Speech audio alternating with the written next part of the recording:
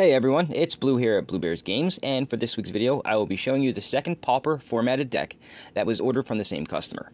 The deck they wanted was a zombie tribal graveyard recursion on a $20 budget. What I'm about to show you is what I came up with, but I'm going to have to show it to you in a slightly different way.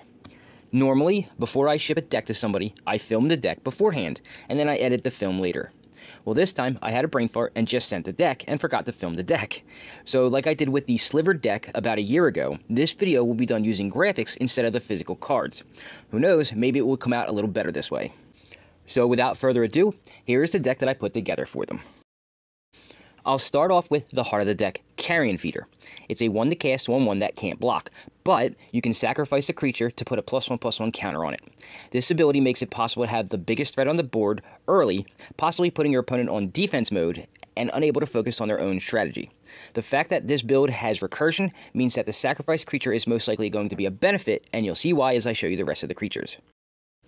Next up is Grim Physician, a 1-cast 1/1 as well, with when it dies, you must have target creature and opponent controls get -1/-1.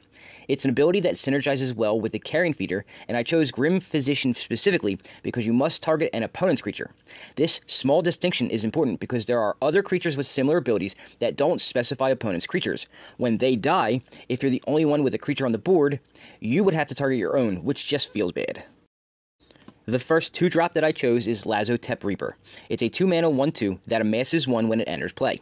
Getting 2 creatures for such a low cost is just good card advantage. Plus, since the deck is partially graveyard recursion, getting to cast it a second time means you get either 2 creatures again, or you can grow your army, making it a bigger threat. The second 2-drop is Putrid Goblin, a 2-mana 2/2 with Persist. Persist says that when the creature dies, if it did not have a -1/-1 counter on it, you can return it back to the battlefield with the -1/-1 counter on it. As you can see, it's a pretty good target to sack to a Carrion Feeder since it recurs itself one time, giving you a second opportunity to sack to the feeder again. The next creature, Gravedigger, is part of the recursion package. It's a 4-cast 2/2 that when it enters play, you can return a creature from your graveyard to your hand.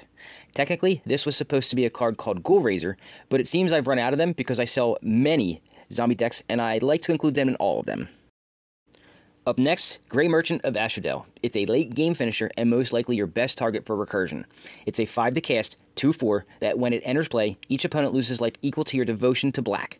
Devotion is calculated by counting the total number of pips, in this case black pips, on all of your permanents in play. This does include the ones on Grey Merchant itself, because he will be in play when the ability resolves.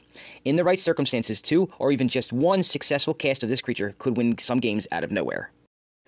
And the last creature I added, Gem Palm Polluter, is also both a possible win con and a high-value target for recursion. It is a 6-mana 4/3, but you most likely won't be casting it. Instead, you'll more likely be cycling it, and hopefully multiple times in a game. Its cycling cost is 4, and when you do cycle it, you may have target player lose 1 life for each zombie in play. Not just on your side, but all players' sides. As you can see, all of the creatures are zombies, and all synergize very well with each other. Now, let's take a look at the spells that I chose to include. We start with Ghoulcaller's Chant, a 1-mana sorcery that you can choose to do one of 2 abilities. Either you can return target creature card from your graveyard to your hand, or you can do the better of the 2 options and return 2 target zombies from your graveyard to your hand. This was a no-brainer to add. The next spell, Village Rites, is a 1-mana instant that has an additional cost to cast it. You must sacrifice a creature and it will allow you to draw 2 cards. Card advantage is a must in any game of Magic, and this card also allows you to sack something at instant speed. A perfect target for this is Grey Merchant, just an FYI. We also need removal spells to clear the way for your creatures to get through, so I'll start with Diabolic Edict, a 2-mana instant that forces your opponents to sacrifice a creature. Truth be told, I was going to make this spot Chainer's Edict, but it's only legal in Pauper due to the technicality of it being a common on Magic the Gathering Online. I didn't want the person who received this deck to run into any issues about legality, so to curb that possibility, I just went with Diabolic Edict. And the last non-land card in the deck, and second removal spell I chose, was Nameless Inversion. It's a 2-mana tribal instant that has Changeling and gives target creature +3/-3. It can be used for 3 purposes.